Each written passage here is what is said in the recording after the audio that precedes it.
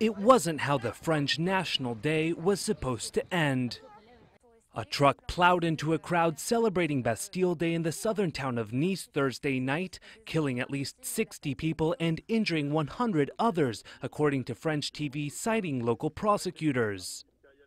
A local official says the truck drove at high speeds along the Promenade d'Anglaise seaside walk in the center of town for some 100 meters before hitting a mass of spectators. The driver was shot dead, regional French radio reports, citing a local official. Social media showed images of people lying apparently lifeless in pools of blood and a long-distance delivery truck littered with bullets. French TV says officials are treating the incident as an attack and were asking people to stay home. The reason for the crash and the identity of the driver were not immediately known in this apparent attack that comes almost 8 months to the day since Islamic State militants killed 130 people in assaults on Paris. It wasn't how the French National Day was supposed to end.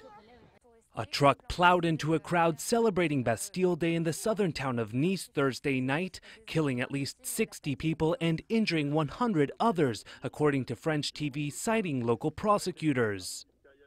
A local official says the truck drove at high speeds along the Promenade d'Anglaise seaside walk in the center of town for some 100 meters before hitting a mass of spectators.